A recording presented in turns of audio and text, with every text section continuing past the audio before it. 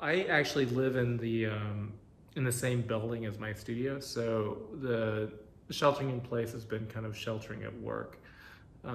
So in that sense, things haven't changed that much. I didn't leave the building a lot to start with, and I don't actually leave very much now. So, that aspect of life has stayed more or less the same.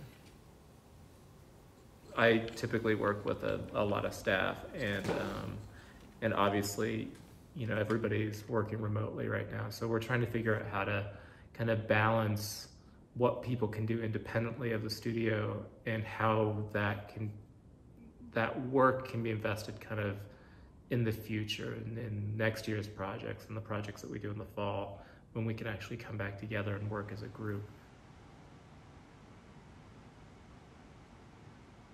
And in a lot of ways, the staff or the people that work in the studio are my hands in a lot of senses. So when they're not here, it definitely changes the rhythm of how I'm producing things.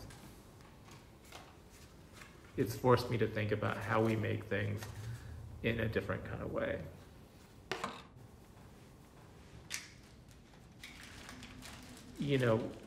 I had a notion that I could take advantage of this time to kind of work on new ideas, but it's more living through it and then kind of understanding the nature of kind of the creative process and the new, in the post-COVID kind of world.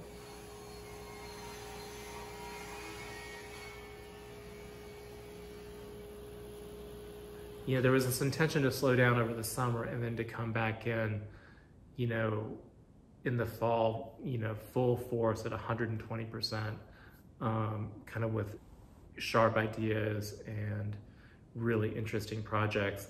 And now we're still going to do that, but the kind of fundamentals of the world that we're coming back into are really going to be changed. And it'll be interesting to see how that, what the landscape of the kind of art world looks like when we kind of return when we return to it.